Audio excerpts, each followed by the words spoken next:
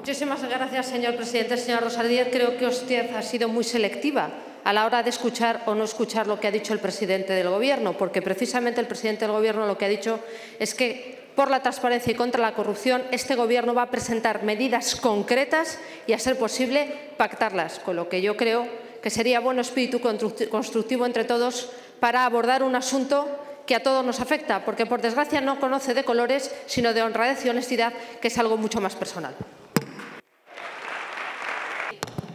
Muchísimas gracias, señor presidente. Mire, señora Rosa Díez, efectivamente, este Gobierno lo que va a presentar es medidas concretas y complementarias a lo que se ha hecho. Y se han hecho cosas. Y creo que convendrá conmigo en que su grupo y el nuestro han aprobado medidas concretas. Incluso, por ejemplo, hemos recuperado la responsabilidad penal de los partidos políticos, con su voto, el de su grupo, el del mío y el del señor Salvador, recuperando algo que se había eliminado por el Gobierno en el año 2010. Se ha transformado la ley de financiación de partidos políticos. Por ejemplo, ya no se admiten donaciones en más de 50.000 euros. Por ejemplo, ha de publicarse las cuentas una vez que pasen por el Tribunal de Cuentas. Por ejemplo, no se pueden condonar deudas por más de 100.000 euros.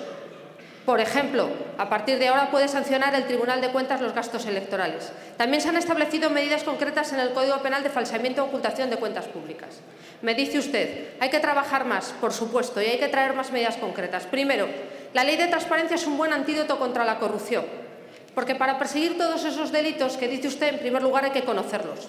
Y la mejor manera de conocerlos es que se publiquen de la A a la Z las subvenciones y los contratos de las administraciones públicas que pueden ser un foco o el origen de esa corrupción. Y en segundo lugar, y por primera vez en este país con rango de ley, los principios de buen gobierno van a ser infracciones si se incumplen y sanciones para castigarlas, con la posible inhabilitación, tema no menor, que un alto cargo deje de serlo y además no pueda serlo durante una larga temporada. Pero indudablemente hay que plantear muchas más medidas colectivas de financiación de los partidos e individuales, señoría, porque yo creo mucho en la honestidad y en la honradez personal, también en la trayectoria personal de todos y cada uno de vosotros. Y si hay que reformar el Código Penal, se reforma. Y si hay que endurecer las penas, se endurecen. Y si hay que trasladar ejemplaridad para conocer lo que usted llama enriquecimiento injusto, se hace, señoría.